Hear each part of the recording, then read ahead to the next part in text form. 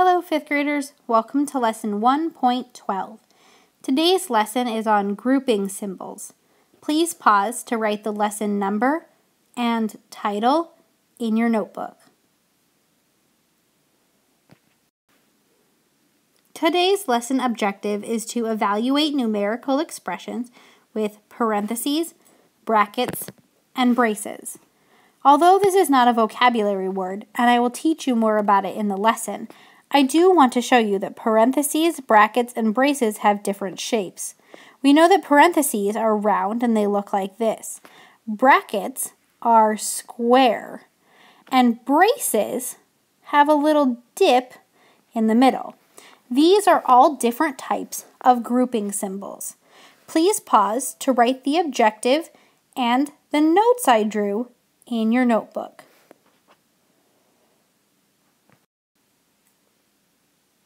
Unlock the problem. Mary's weekly allowance is $8 and David's weekly allowance is $5. Every week they each spend $2 on lunch.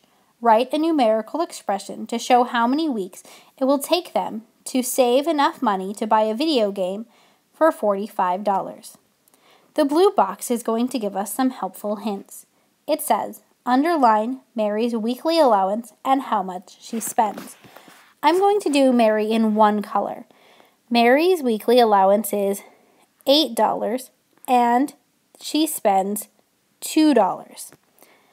Circle David's weekly allowance and how much he spends. David's is $5, I'm doing in a new color, and he also spends $2.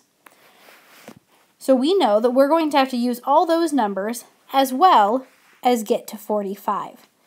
Let's use our steps to get there. We're going to use parentheses, the round one, and brackets, the square ones, to solve this problem. It says you can use parentheses and brackets to group operations that go together. Operations in parentheses and brackets are performed first. Write an expression to show how much Mary and David save each week. So it says, how much money does Mary save each week?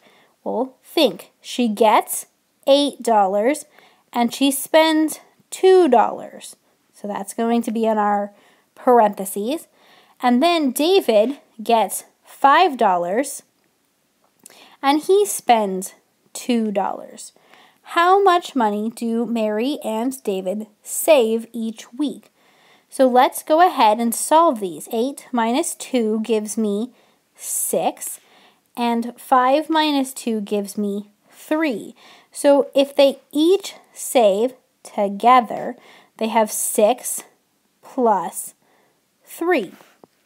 Step 2. Write an expression to represent how many weeks it will take Mary and David to save enough money for the video game.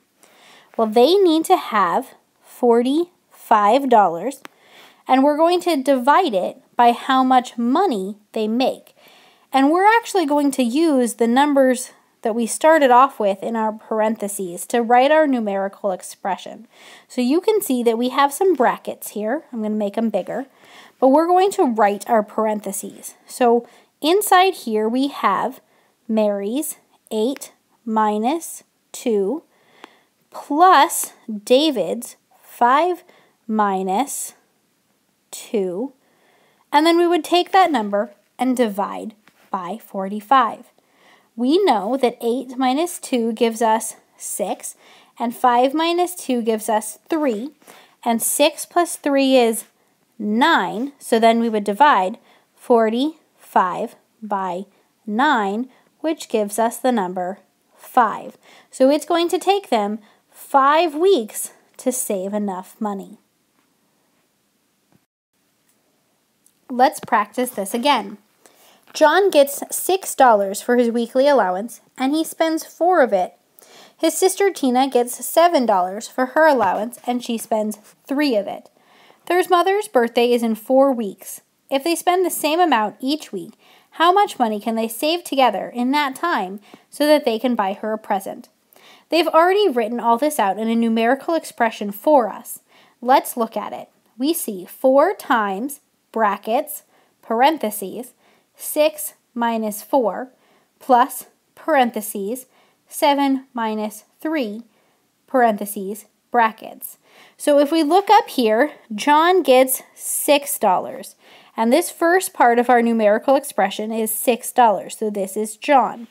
His sister, Tina, gets $7. And our second bracket has $7. So this is Tina. And then we're adding how much money they have and multiplying it by 4 weeks because they want to save their money for 4 weeks to see how much money they can buy on a present. So when we evaluate grouping symbols, we always start inside our parentheses. Then we can add those two parenthesis parts together. So let's start with John. John says 6 minus 4. 6 minus 4 is 2. And then Tina, 7 minus 3 is 4. And inside their brackets, it says we're going to perform what's in the brackets. That's adding.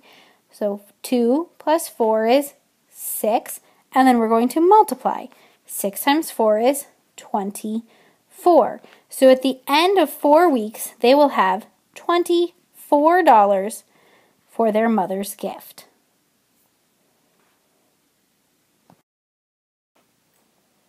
It's your turn now, 5th graders. Today's lesson activity is to solve this problem.